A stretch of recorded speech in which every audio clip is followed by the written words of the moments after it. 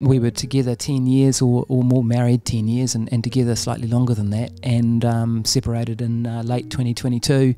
And yeah, well, that's, that's one of the, it would be the toughest thing I've ever been through.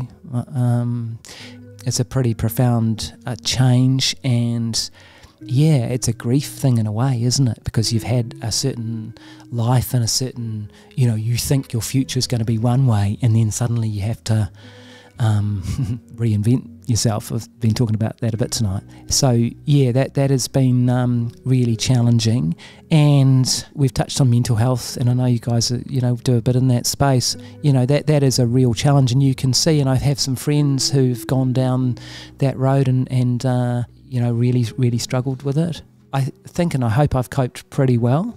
I probably have been a bit old school about it, in terms I probably could have reached out a bit more to others, and I need to check myself on that. But yeah, it's a very big challenge for people. One of the hardest things I think you can go through. Mandate.